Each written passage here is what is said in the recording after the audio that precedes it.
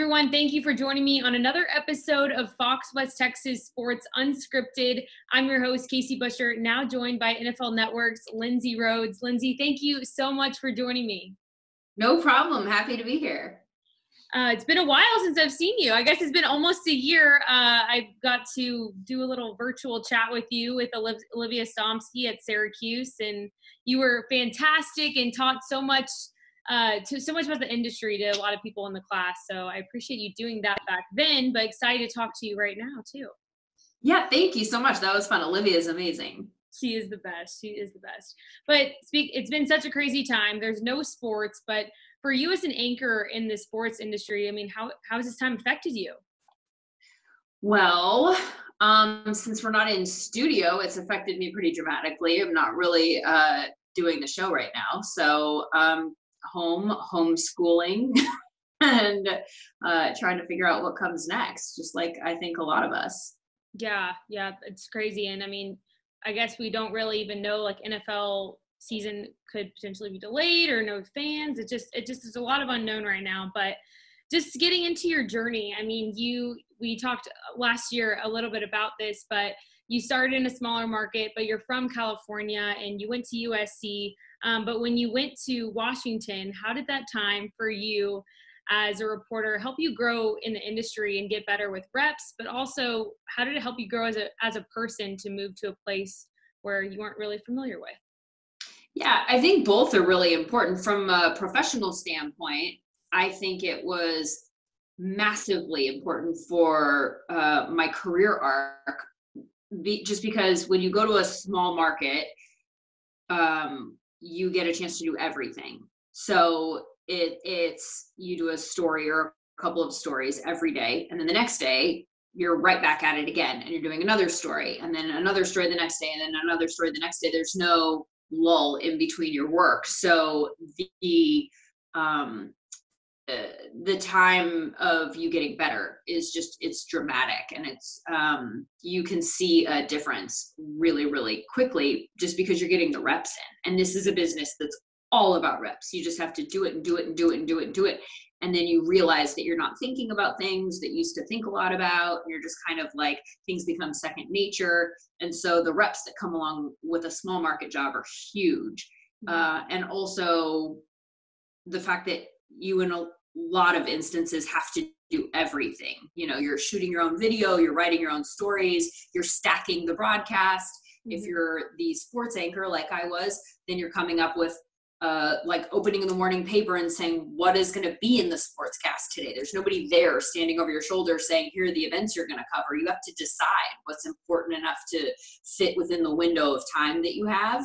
And sometimes that's a high school soccer game or a highlight of an NBA broadcast or, game that your region is interested in, and trying to figure out what makes the most sense to allot certain times to and things like that. And then putting it in the rundown. So you're your producer, you're your editor, you're your camera person, and then almost last, you're the person that's on camera at the end of the day presenting to everybody. So I think it's important too to just keep everything in perspective. Like, it's the process that actually is important. And if you are really involved in the process of putting together the broadcast, then at the end of the day, when you're presenting the broadcast, all of that involvement level helps you get better at the presentation of it, which is the only thing that a lot of people will even notice. And then you'll get an email at the end of the day from somebody who says that they liked your hair or something like that. And you're like, that was like the 500th thing on my list of things to do today. But yes, great. I'm glad you liked it, not the other way around. That's personally, it was really, really hard. And that's the thing that I know is the biggest challenge for people who are trying to get into this industry. I talk to a lot of people who just don't want to leave. You have family, you have friends. Sometimes you have a boyfriend in college or a girlfriend in college or something like that. And you just it's hard to just cut free of everything that you're familiar with and move to some random town with no guarantee that there's a specific out date. It's not like, okay, I'm going to do this for 6 months and then I'm going to come home. It's not like that. I'm going to pack up, I'm going to go wherever I have to go to get an opportunity. And I have no guarantee that I won't be there for years or that after I'm there for a couple of years, I won't go to some other random town for a couple of years. So you just have to be willing to kind of chase this thing wherever it goes. And for me, luckily, that ended up leading back home eventually. But personally, that's a massive challenge, and it kind of forces you to grow up pretty fast and figure out how to do a lot of things that you haven't had to do in the past on your own. And it's an important time in my life. It was. So for you during that time period, were you just like eyes on the prize? I got to go where I have to go to get the reps. And because not everyone does that. Some people get lucky and they get to regional network after school or something like that. But I mean, obviously it paid off in the end. But during that time, I mean, how did you just get up and go? Well, so I had actually been interning at a regional network in Los Angeles. I had been working at Fox Sports West, which was at the time, I think, called like Prime Ticket or Prime Sports, or it's gone through a bunch of different name iterations. But I had interned there, and then that had led to a production assistant job. And then I was working as a stage manager and a timeout coordinator, all these different things all the way through college. And at the end, I kind of thought, like, maybe I can just transition into something here. Maybe I don't have to go do small market stuff. Because Fox Sports West at the time, they had a high school show. They had high school broadcasts that they were doing. They had a USC sports magazine show where that's where I went to school. So I was like, I'm a perfect person to do a feature for it here or there, you know. And so I thought maybe I could do a feature here, and then I could do a feature for the high school show, and then I could do sideline for the high school, and then I could just kind of get more reps that way.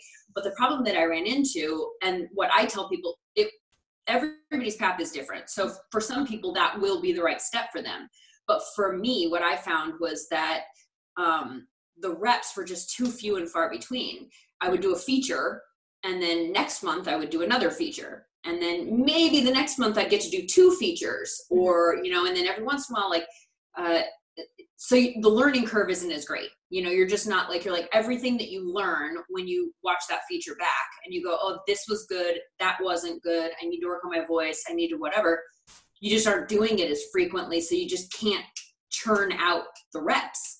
And I also did sideline on a high school football game here, and that was like a big break. And it was live, and I'd never done anything live, and I was so nervous and did the best that I could. And at the end of the day, I was like, you know, in my car, just beating myself up. Like, it didn't, you know, there were certain things that you always want to do better. You're comparing yourself to everyone you've ever seen do sideline before at the network level.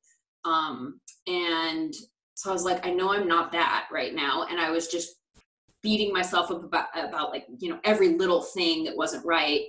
But I also was like, you know what though, it was my first time ever, and it was live, and it's all of these things. And like, considering I just graduated from college and I just did a live broadcast in Los Angeles, and like, I think it was okay, you know, all things considered. And then I got called into the executive producer's office the next week, and he was kind of a mentor of mine, and he sat me down and he was like, my neighbor came over and was like, who was the girl on the sideline? She was awful. And I was like, just crushed. Oh my God. I mean, it was like everything I could do to not cry in the meeting. And he was like, maybe you should think about going into producing, because I think you'd be a good producer. And I was like, didn't know what to do with it. And I got in my car, and then I did cry. And then I was like, maybe he's right. Maybe I should be a producer. And then I was like, the more I was thinking about it, I was like, it was my first thing I've ever done out of college that was live. And I'm the first person in my class from college to have done anything even remotely close to this. And you're already telling me to get out? Like, you know what I mean? Like, of course I'm not Andrea Kramer yet. I'm not, you know, Michelle Tafoya. Like, no, I'm not. But I was like, there was something in my gut that knew that that was bad advice. And that it was the difference of like, that just because I didn't have an experience didn't mean that I didn't have any potential or talent or anything like that. So that taught me that going to a small market where they sort of understand that they're getting people that are coming fresh out of college. That's how the cycle goes. You graduate from college, you go to a small market. The small market is used to getting people who are right out of college. So they kind of know where you are, and they know how to evaluate you better. And so that's when I was determined. I was like, this is a much better path for me because people's expectations will be appropriate. I'll get the reps in to get better. Mm-hmm. And then I'm comparing myself more to people who are at my level and not like, to a producer who's also producing Vin Scully on Dodgers and Chick Hearn on Lakers at the time. Like, yes, no, I'm not them. So compared to them, yes, I am awful, but that's a comparative thing.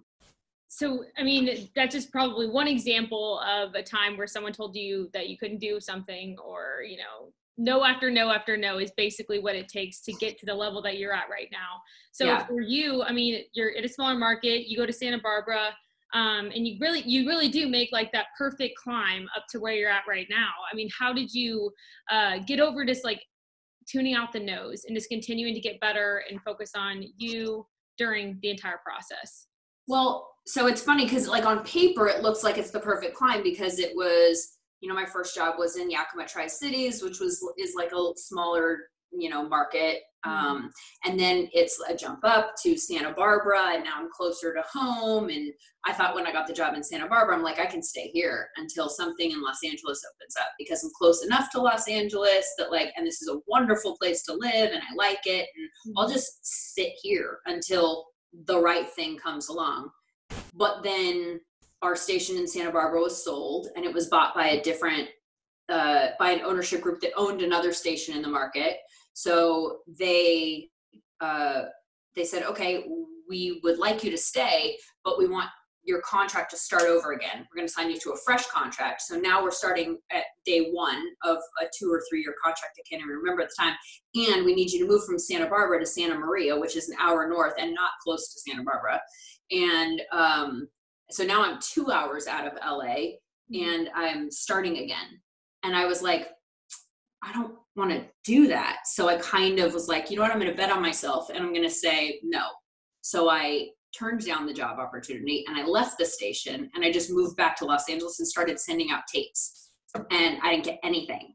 And by the way, I didn't get a first nibble for that Yakima job, the Washington job. I graduated in May, and that was my first call back, and I sent out tapes to everywhere. I was like, anywhere that has a job opening, here's my VHS tape in the mail, because it was that then. And I didn't get a call back until March of the next year. So from May to March, nothing, not a phone call, nothing. Took the first job that I was offered. So then Santa Barbara happens, leave that, think I'm doing great, like I feel like I'm pretty good and I'm going to get a job and it's going to be fine. And then I don't even remember how long it took, a year and a half, nothing. Like, so did that. And I was waitressing in Los Angeles. And then went back to the people that I knew at Fox Sports West and the contacts that I had made in my internship process and said like, hey, I'll do anything. Can I do a feature on the high school show? Which again was what I was doing before I left and got all this great experience. And I'll do a feature on the USC show. Whatever you want me to do, I'll do. And so I did. I got in the door that way. Finally, they were like, okay, yes, we have an opening. Just not a job, but like you could do a feature. And then, a month or two later, you can do another feature. And then I was at that point totally overqualified for that. But I was like, I don't care. I just need to get in the door. I need to be doing this broadcasting thing. I'm waitressing. Like I was a sports director, a few months ago. I was calling the shots in Santa Barbara and now nothing. And so got back in the door that way and then did a good job on the features there. And then when something did open up that was a full-time job there, then that went to me because I was already there. So it looks like it's this like, if you just go, oh, Washington, Santa Barbara, Los Angeles, Regional Sports Network, NFL Network, that's it, then it looks like it's this steady and great climb. But there are so many different challenges in the midst of all of that and places where I really had to kind of just stick it out and trust in myself and figure that something was going to come through. I don't know that the business has not been a linear one for me. It's been challenge after challenge after challenge. And then like in each section, you're like, this is going great. Curveball. Then it's going great again, but in my case, that's how it goes. That's really interesting to hear. I actually didn't know that. So that's very encouraging to hear. And I'm sure that's very encouraging for any reporters that listen to this, just to hear that, because, you so much look up at the Lindsay Rhodes and Andrea Kramers and see where they're at. And you're just like, man, how to get there, you know? But anyways, speaking of your journey, when you look back and you talk about all the challenges along the way, does it make it more sweet and, special to you because you had all those bumps in the road to now be where you're at right now? Definitely. I'm so appreciative of everything that I have. And I think, we've all heard stories or different people, you'll witness people who are less appreciative of things and feel entitled to some of the perks that come along with it. Or there's been no point in any of this where I don't appreciate the fact that I have people that do my hair and makeup when I go into work. Like for the longest time I was doing this and that was not the case. I was doing my hair and makeup in the car before I would walk into Angel Stadium to do the Angels pregame show for Fox Sports West. So like that's nothing that I take for granted. The fact that I get to, like when I go to the Super Bowl, that I have access to talk to the people that I do, and to just be in the places that I am, there is no point where I'm like, yes, I am entitled to do this because I'm rad. I'm like, this is amazing. And I'm so lucky that I get to do this. And I think that part of that comes from the fact that there were all of these curveballs along the way. And I feel like I worked for it. So I feel like not that anyone deserves to be there, but I feel like I've earned the right to be in those situations. Mm-hmm. But I also realize how easily it could have gone any other way. And the fact that I worked for it makes me feel very, very grateful, and makes it a lot more special, I think. You can't take any of that for granted. And as a woman in this industry, I'm sure there has been times where you've experienced, challenges along the way. But I feel like, as of right now, I'm only 23, but as of right now, I feel like there's more women in the industry now more than ever. And I think that's really special. And for people that like me, who when I turn on TV, I always see a woman on sports now. And I think that's really special and very cool. But for you, what challenges did you face as a woman trying to break into this industry, and what ways have you seen it change? Well, twofold. So just in terms of like seeing women around, there were a lot less women around when I got in, and there were a lot less women that I could see doing the things that I wanted to do. So I've said a million times, but like Hannah Storm being on the desk for the NBA on NBC was massive for me, because there was nothing about her that felt like a token. You know what I mean? Like she wasn't the pretty girl that also was there, and then they kind of went back to the guys and the guys were having conversations. It felt like she was driving the conversation, and she was a very respected member of the team. And that was what appealed to me. It wasn't like, I want to be on TV like whatever girl is on TV. It felt like there was a specific role that she had that was what appealed to me. But for the most part, there weren't a lot of women that were driving the bus, so to speak, from a studio standpoint or on the desk in a hosting role. It was kind of like my dream job at that point. If they were like, what do you want to do eventually? It was sideline on Monday Night Football. And it was, I think, in retrospect, because that was like the biggest job that there was for a woman, It wasn't like every job in sports is available to you, Lindsay, like just subtly. Nobody specifically said that, but you just didn't see women doing all of the jobs. So it was sideline on Monday Night Football. And that was my goal for pretty far into my career, until I actually had done so much sideline and then other jobs too that I went, I don't even like sideline as much as I like the other jobs. So I was like, why am I still thinking that that's my end goal? And I think it was just because that was the highest paid position for a female. That was the highest profile position for a female. It was like, that was the, end all be all. And I think now the cool thing is that now that there are women that do just everything. There are women that are hosting shows. There are women that are analysts. There are women like Mina Kimes, who I don't even know how to put her into I don't know how to label her, because she's not a host and she's not really an analyst. She's just like, she's I don't even want to say personality, because it's such a, like, she brings so much to the table that you could ask her a question. She could drive the conversation. She could do all of it, you know? She's just a person who is amazing at her job, and there isn't really a specific label for it. And I think that's awesome for women that are coming into the industry right now, like yourself, that it's like, you could do a podcast, you could host a show, you could be one of the people that's answering the questions instead of just asking them. You could be an analyst if you want to really dive deep and know your stuff. All of this is available to you, and that wasn't really the case when I started. Mm-hmm. And let's talk some draft coverage. So Dallas is 2 hours from where my station's at. So anything that surprised you in the draft? Since we're talking about Dallas, the fact that who you guys got was available, I did not expect that. I did not expect CeeDee Lamb to be on the table still. Yeah, no, it's so big, and I think it's pretty cool. Like, I saw Jane Slater was just kind of keeping up with everything, and she's like, yeah, like, they didn't even think that CeeDee Lamb would be on the table, didn't even think it was an option, like, he wasn't even on the list, they didn't even talk to him, and so that's a big deal for Dallas for sure. I mean, we have so many wideouts now, but I'm not complaining. That's for sure. No, that's a lot of weaponry to deal with offensively. Yeah. And also, just because this is such a crazy time right now, whenever sports do come back, and hopefully NFL starts on time, I'm sure multiple times in your career you've seen how much sports bring people together. But when that time comes and when people can watch football together again, what's that time going to be like? Do you think it's going to be more special because we've been so long without sports now to be able to watch games together? There's no doubt. I mean, so just speaking in terms of my family, right? Like, we're just